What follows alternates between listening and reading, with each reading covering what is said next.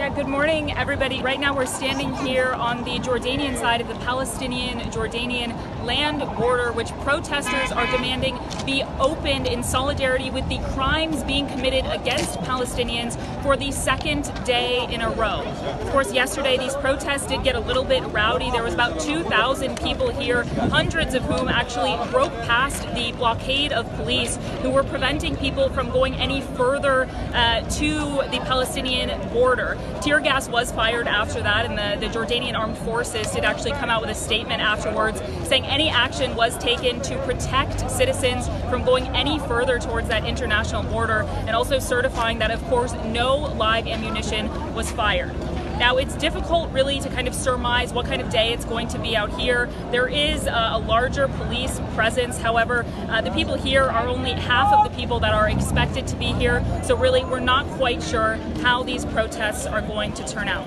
Now, I mentioned before that people are demanding that this land border be opened, standing in solidarity with the Palestinian people. But what I really want to highlight more is the symbolism of that. Because, of course, the Jordanian and the Palestinian people have a very unique cultural and ethnic heritage. So the Jordanians standing here today are not just saying we're standing in solidarity with the Palestinian people, but rather standing here near this land crossing saying it's time to go back to the very place that our grandparents were expelled from. And with that, it's important to know that today is the 73rd anniversary of El Nakba, of course, the 73rd anniversary of the creation of the State of Israel, and the 73rd anniversary of the day that thousands of Palestinians were violently expelled from their homes.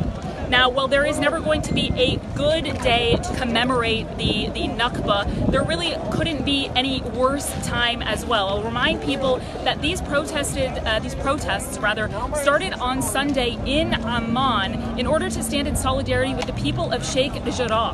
That is that neighborhood in occupied Jerusalem where Palestinians who have lived in the neighborhood for upwards of 70 years are being illegally expelled in favor of Jewish settlers.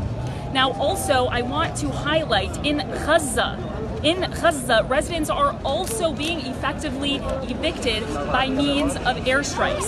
Since Monday, the Israeli occupation has killed over 130 people in the Strip, ruthlessly bombarding the Strip with bombs. Now, of course, that is continuing. No ceasefire has yet to be talked about. And like I said, we're going to keep our eyes on what's going on in these protests here. We're really still not sure how many people are set to come out, but we're going to go ahead and keep you updated on all the events here at the border as well as in Palestine. I'm Priyanka Namani with Roya News. 50-50.